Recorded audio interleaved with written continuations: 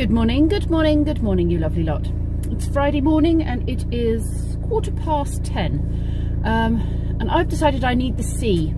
I haven't had the sea this year, so I'm going to go and spend the night by the sea. I do believe there are some fun things for you to see at the sea. So let's hope it's a good spot, hey? It's had good reviews and I'm sure many of you will know where it is when you see it. But yes. Oh, there's a squirrel just running across the wall with a big nut in his mouth. Hi, squirrel. That totally distracted me. That really was a squirrel moment, wasn't it? Squirrel! Do you know what? I'm actually quite hot now. It's quite chilly out there, but Brendan's let me take his big fluffy jacket that I kept nicking last winter because he said I might need it. Very sweet of him. I might need it down by the coast because obviously it'll probably be windier down by the coast. So, my seatbelt's all twisted. What is going on? What's going on? Sorry. It's very professional, isn't it? To be fair, I never claimed to be professional. YouTube is a hobby. If you want professional, you have to find a different channel. Right, so I'm going to put in the sat nav where I need to be and then we are going to head off.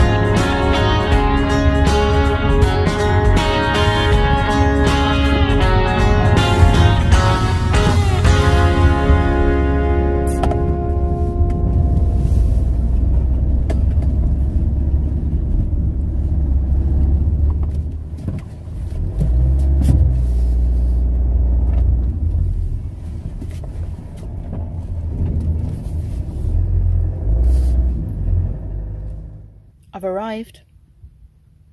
So worth the travel. Do you want to see the view? Do you? It's gorgeous. My view for the day. Let's go exploring, shall we? Let's go and check out this castle and have a walk along this high shingle, I don't know, causeway would you call it? I don't know. It's about 2 miles long apparently to the castle, and then there's also a lighthouse as well. One of 4 that have been built, but I think because of erosion over the years, this is kind of the last one they've built, and I don't know how long it will be there for. I guess we'll just see.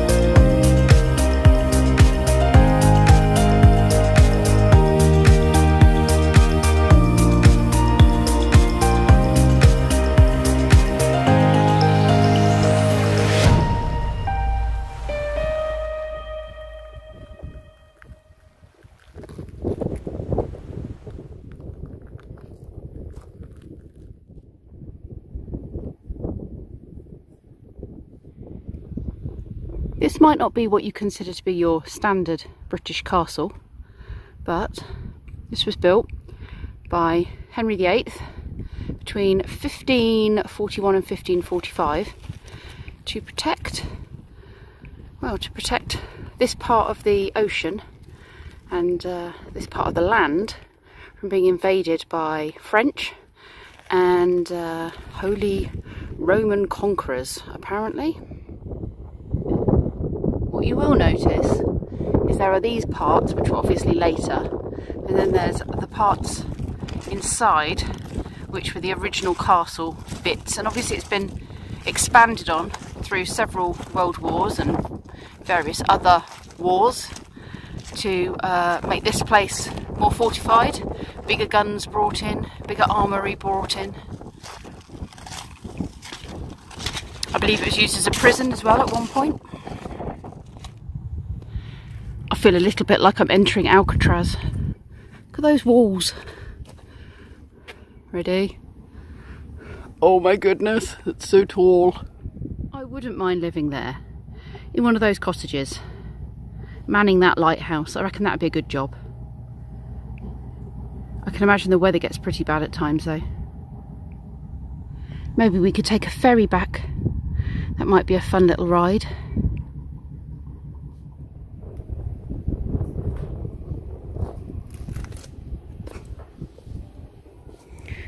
So these rails would have been for the cannons to bring things in and out, obviously. Drawbridge. There we go.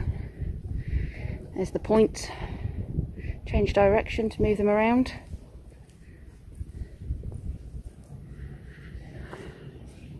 It's a pretty big gun. You imagine sitting on that, cranking that handle and taking down planes and goodness knows what else. And that there is your 38-ton gun. That's pretty impressive. Look at the bullet. That is just crazy. By 1886, there were 10 of these in this castle. That's not including the other guns either. Look at the size of them. So this big rope carpet, or matting, or I think they called it a mantlet, was soaked in calcium chloride and water. And it was hung up here so that, one, it didn't catch fire when sparks went off, and two, to protect the people on the guns from anything flying back at them. This is an actual field kit and documents that were donated by this guy's son. Dates back to World War I.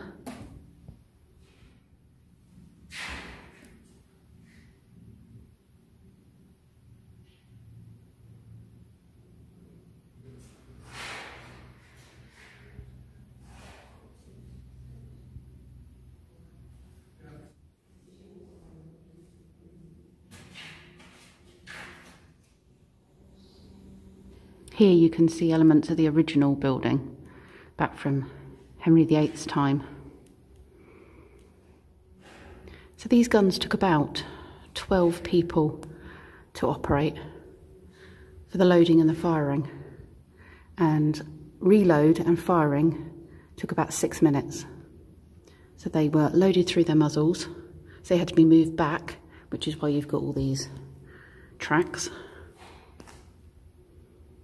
so they could get to the muzzle. It would take 8 gunners to load one of those. 820-pound shell.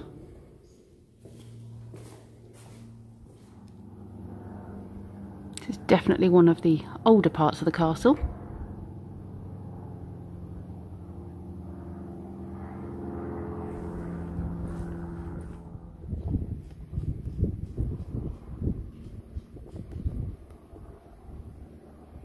Original castle.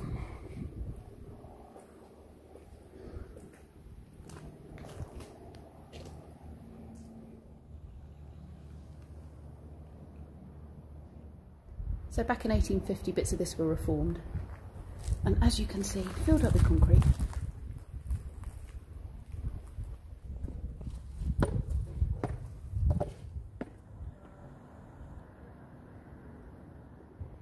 That over on the other side is Fort Albert, which I believe Lee and I and the kids have been to. Pretty certain that's where we went to when we were on the Isle of Wight. So in the space of 6 years, Henry VIII built a chain of 8 forts to protect the Solent. His first one was Hurst Castle, which he completed in 1539, and then Hurst was finished by 1544. The French invasion arrived in 1545, but we were ready. The interesting thing is that this castle was so well positioned to defend the coast, it never actually fired any of its guns.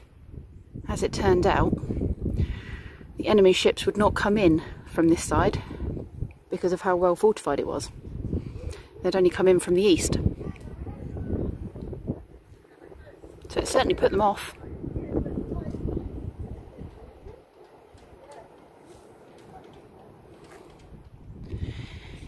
"8,000 years ago, the Solent wasn't even here. This was all forest land and rivers. And under that sea there are some fantastic fossils. Fantastic dinosaur fossils, wood. There's a brilliant museum about it on the Isle of Wight.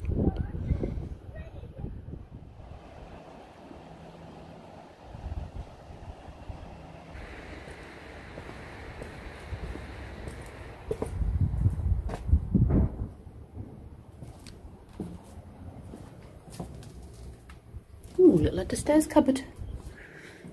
Wonder if that's where they put their Hoover. That's where I keep mine.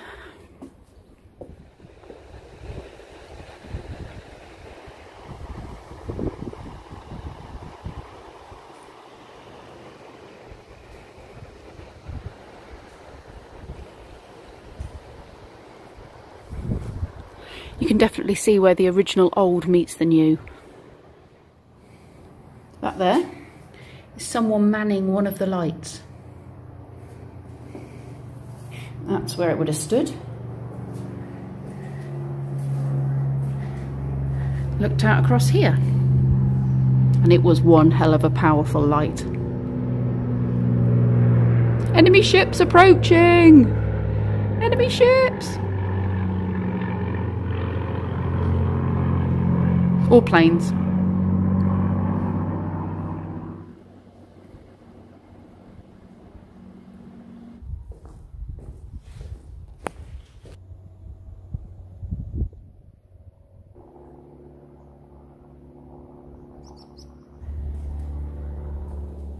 Wow, that's a stove. That's some impressive pots. Sometimes I feel like I could do with pots that size and a stove that size when I'm cooking for all the kids. The bread oven room. That's what was cooked in here. Bread. Oh, an ammunition hoist for ammo to go to the roof. And that's the cartridge hoist. That dates back to about 1875, so you could bring the cartridges up from the store, which would have been down there. Oh, this is more like the cannon I'm used to seeing. Not as huge as that other one, my goodness. Henry VIII's coastal defences, 1539 to 1540. So you've got one at the end of Wales there. Cornwall. Not sure where that one is. Is that? Ooh, I'm not very good geographically. This is where we are. And then sort of, I don't know, Kent area. Gunpowder store. Halfway up the stairs. That would have been for the guns up here on the roof. Please mind your head.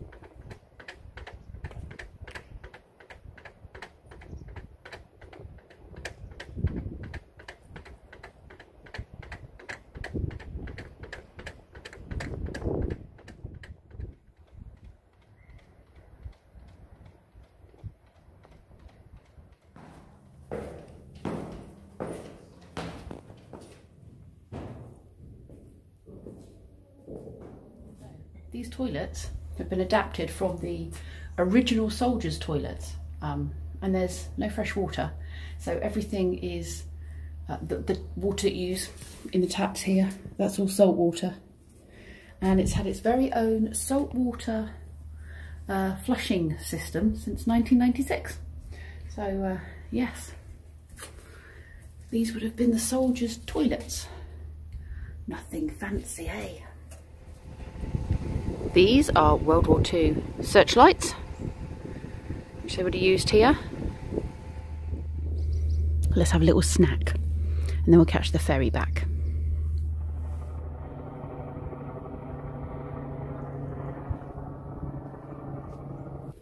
Look at this lighthouse. Look! There just so happens to be some cash in my bag. So I've decided that means I must have to catch the ferry back. I mean, I'm quite happy to walk, but I just thought that'd be a fun thing to do on my little day trip.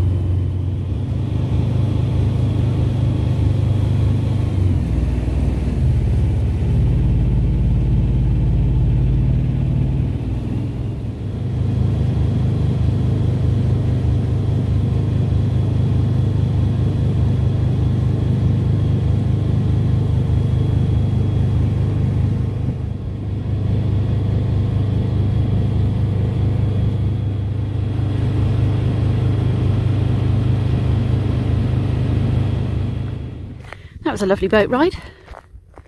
So I'm heading back to Spog now. A nice little stroll along this path. It's 4:30.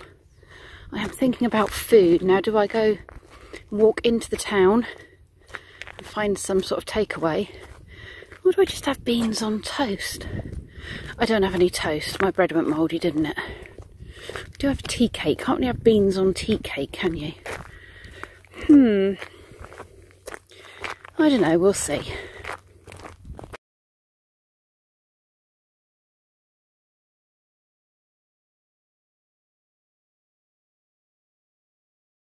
You can see this is a popular spot for the van life community. There's quite a lot of us here this evening.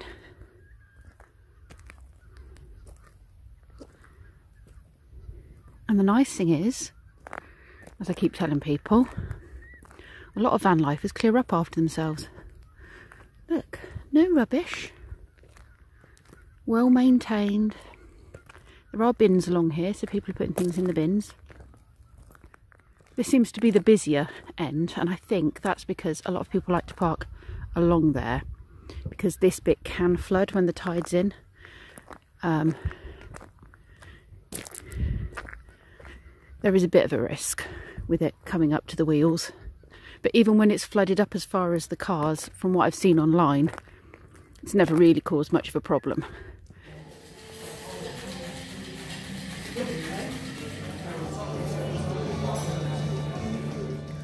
It's 10:30 and I'm shattered. Oh, excuse me. I've not got the bed out. I thought I'd actually snuggle myself into this corner of the bench next to the cooker. Obviously the cooker's not on. And not actually get the bed out and then just sort of, you know, have Spog a bit more open. And if this turns out to be comfy, and if I can sleep well in this spot, it just saves getting the bed out at all, doesn't it, really? We'll see how it goes. It's a bit tight, a bit snug, but that might be quite nice. I don't think I'll be awake for much longer. Oh dear. Anyway, thanks for following me on my travels. I hope you enjoyed the castle and the lighthouse, and I'll see you all tomorrow. Thanks for watching.